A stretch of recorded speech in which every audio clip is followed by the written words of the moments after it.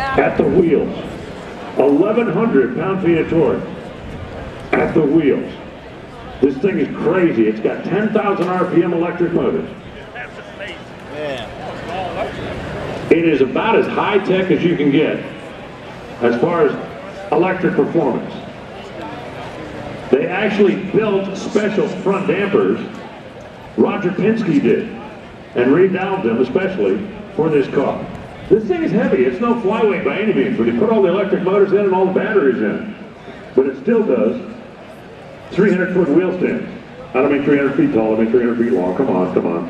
AEM EV does a lot of software and control, because trying to manage the power is as important as making the power.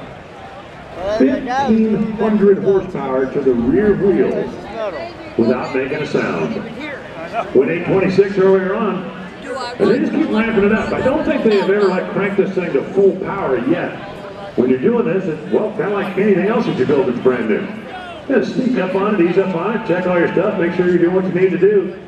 A whole lot of really smart guys up in the northeastern or northwestern part of the country are involved with this.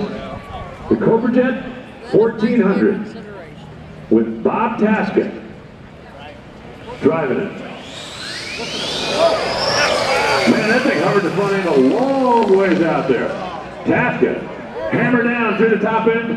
8-12. Whoa, look at him on the starting line celebrating that. 8-12 at 171.97. That thing may go into 7 before it's over with.